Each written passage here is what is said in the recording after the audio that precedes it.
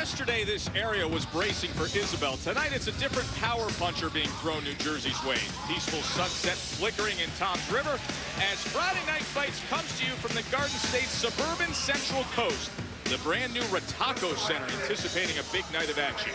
And the locals here will get their first taste of it with a young, undefeated featherweight prospect. Jason Litzau on the go for 5-0 against Rodney Jones. Rodney Jones comes from Rochester, New York, 27 years old. This his fourth pro fight since turning pro in February. Rodney has gone 1-1-1. Started off with a first-round knockout win. He'll be taking on Jason Litzau. Jason, just 20 years old. He's from the Twin Cities, now trains here in Jersey. Plenty of short work for Jason to start his career. 4 wins, 4 knockouts. Wayne Hedgepeth, your referee. Receive your instruction in the dressing room. Let's have a good, clean bout. Protect yourself at all times and obey my command. Touch him up. There's Jason Litzau, Teddy Atlas. Less than 9 completed rounds of boxing in his first 4 fights as a pro.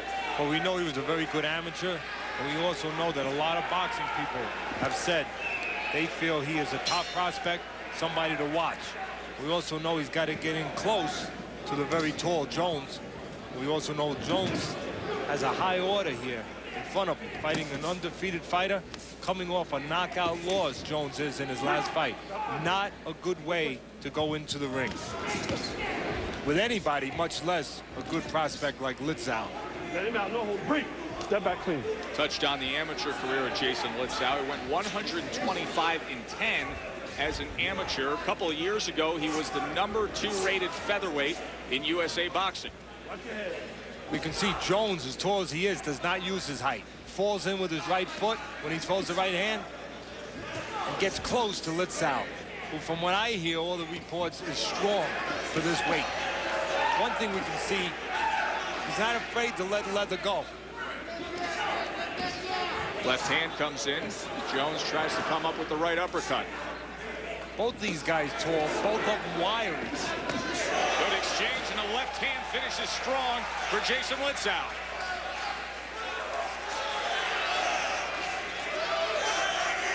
Well, as we said, Litzau having no trouble getting close to the long arm Jones. Not that Litzau's arms are short, but Jones are very long.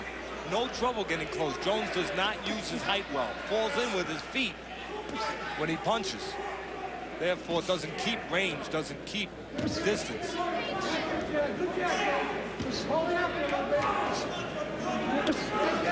It's not a tough enough order for Jones to get in there with an undefeated fighter with all knockouts in his record. Coming in off a knockout loss in his last fight. He only took this fight on about 5 days' notice. So who knows what kind of shape Jones is in. And at this pace, we'll probably find out. Right hand as he comes off the rope. Once again, finishes with that left hand as Jason Litzau. And now, he's got him hurt. Rodney Jones goes down. And you can see this is what Litzau's looking for. You can see he's very aware of his career, very aware of being on television. And you can see he's very anxious, maybe a little over-anxious, but he found the mark. He's been able to hurt Jones, who was knocked out in his last fight. And you can see this was Litzau's intent from the beginning, not to win a decision, but to go in there and try to get Jones out on national television. And because of it, in spots, he's been a little over-anxious and maybe left himself a little bit out of position, a little sloppy in spots. But you can see his intentions are to score a spectacular, big win and impress people. And that can work both ways, Joe. That can be good because people like to see a guy like that, but it can hurt you when you're on television because you can get away from your tools. ESPN 2 Friday Night Fights presented by Miller Lite. Tell it over a great tasting, less filling Miller Lite. It's Miller time. And in part by Everlast, the choice of champions since 1910. Joe Tessitore and Teddy Atlas with you from Toms River, New Jersey.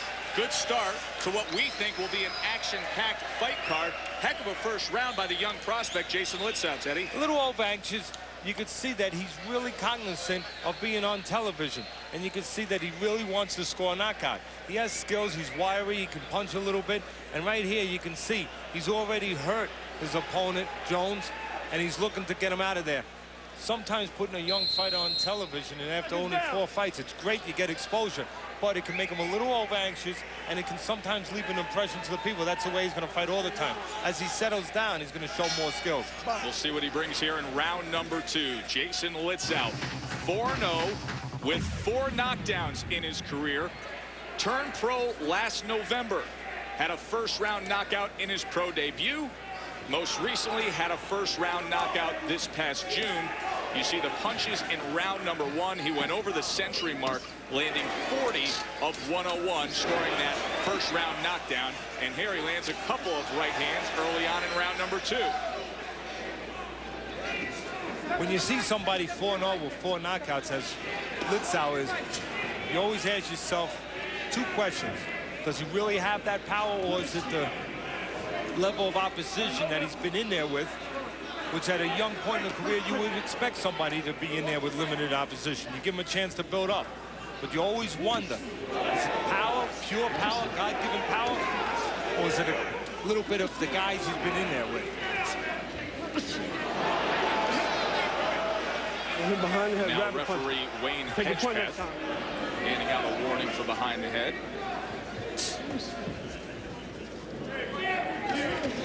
Litzau has a brother, Alan, who is also a professional fighter. No holding, no holding. Both nice kids. I was at the opportunity to meet them about a week ago in the Red Brick Gym in Newark, where they were training. They both eat, sleep, and breathe boxing. Breathe. Their eyes light up, Joe, when you talk about boxing with these 2 young men. I think this is another good example, Teddy, of a young kid who really used boxing as a way to turn his life around. He had a somewhat difficult life growing up in the Twin Cities, Minneapolis, St. Paul area.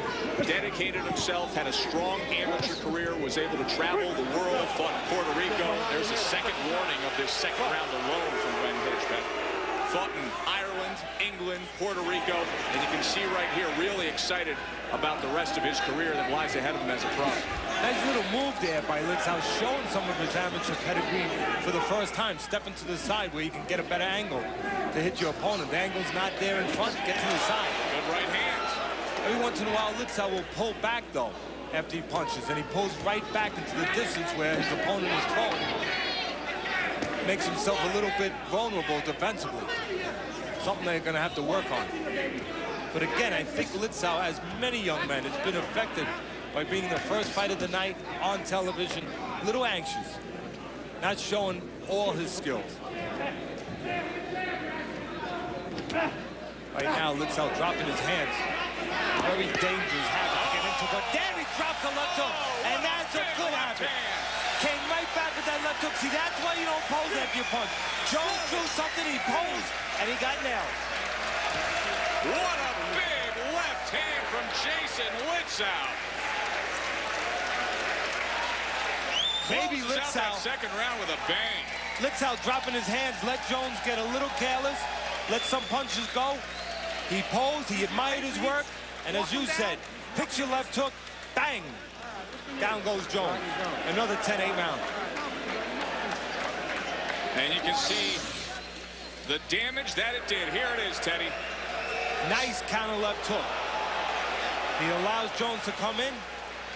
Again, Jones comes in, throws a right hand to the body, starts to come straight up like he's going to do something to the head, doesn't get a chance. Litzau comes back, the right hand is down. That's why you got to have that right hand up, especially if you're going to throw that left hook. Jones had just thrown something to the body, was coming up thinking he was going to throw something to the head. Bang! Litzau throws a nice timed left hook. And another 10-8 round for the young Litzau. 2 rounds, 2 knockdowns for Jason Litzau. Round number 3, they are scheduled for 4. The power punches in round 2, 26-11 edge, but that one left hook, the statement punch of this fight so far.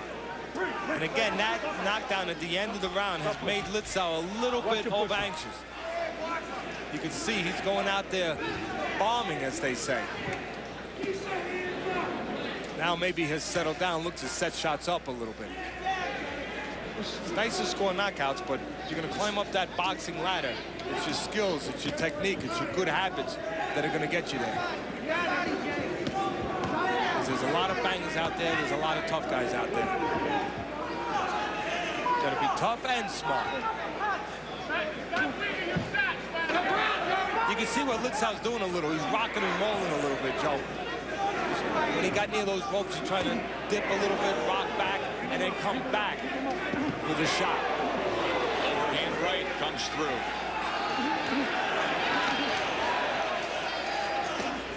Again, you can see Jones, tall man, fight small, fight short.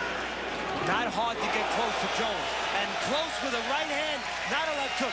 Litzau showing and ending this show, ending the night, showing that he can punch with the right hand as well as the left hook.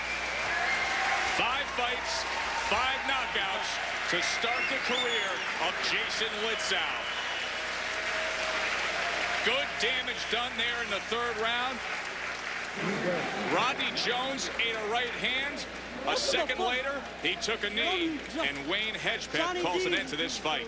Sonny D, Pat Noon, Haley Maria, I love you. All right, Teddy, here's the action in the 3rd round. The devastating left hook in round 2, and then he just brings a lot of volume punching in this 3rd round. Well, I like that body punch, and that has softened a man up. And that did affect Jones, and then a little while later you could see the finishing touch, the right hand to the head, but those body shots already did their work. Again, the right hand a little bit behind the ear. Jones had felt enough, he had seen enough, he had tasted a left hook, now he tasted a right hand. Time for the showers. A lot of heart shown by Jones. Give him credit. Coming in here 4.5 months ago, his last fight, he was knocked out. Coming in here with an undefeated fighter, showing a lot of heart. So Jason Litzau goes to 5-0, and Brian Kenny, I believe Jason Litzau now falls into that Max Kellerman category of I want to see him again. Guys, back to you. Oh, he's got the read on you already. You only have right. a couple of moves, and we got them all. That's right. I don't go left. No, that's right. That's exactly right. You want to see him again. But you know what what it reminds me of?